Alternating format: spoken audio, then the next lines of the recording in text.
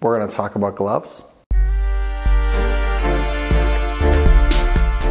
So these are the Magpul Core Patrol Tactical Gloves. I've had them for a little less than 2 months, and I have successfully killed them because, as you can see right here, I have worn out the leather. So we're going to talk about them. We're going to talk about how they fit, how they function, whatever. So right off the bat, what you need to know about my specific gold standard for gloves, or how I picture a tactical fighting glove. It should fit like a second skin. Okay, that's my standard. It should fit like a second skin. I should still have full dexterity. I should still be able to manipulate stuff. I should still be able to shoot, which is the most important part, right? I should still be able to do all of that stuff.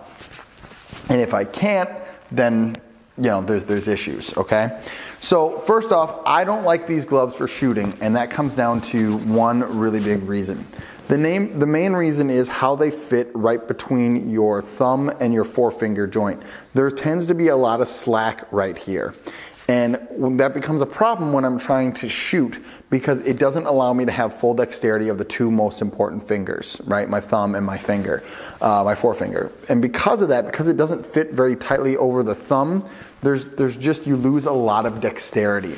Specifically, when you're trying to take these gloves off and you're trying to manipulate this Velcro tab here, it's tough to grab this tab if you get it all the way on there. I've had to work at it. I have it loosened up now so the end doesn't Velcro down, but when this Velcro's all the way down, I gotta really work to get this tab off. So they lose a lot of dexterity. I don't like that they are difficult to get off when you get them on. I've had them stuck on before, and it's really frustrating to try to get them off. And they're not that great for shooting. So I think they're out when it comes to general tactical use. What I do think they're good for is a good general purpose glove. I think I paid around $20 for them. So if you're heading out to the range, you want to set some stuff up. I ended up using these as a work glove a lot. I'm in the middle of remodeling a house right now, and I use these a lot for just general demo remodel work. And that's how they got worn out. Every glove wears out, so I'm not gonna judge them too harshly on that. Overall, they protected my hands. They did the job they're supposed to do.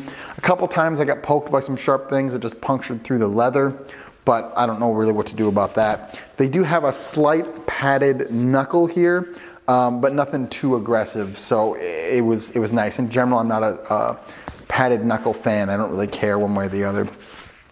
You can't manipulate your phone or anything like that with them, so if you're doing that, I don't know, forget about it. I don't think that you lose a lot of dexterity. But as a general purpose glove or a field glove or something where you're going to have to go out and do some labor, they do a great job protecting your hands. As a shooting glove, I think there are better gloves out there, and hopefully we'll have to talk about those on this channel at some point.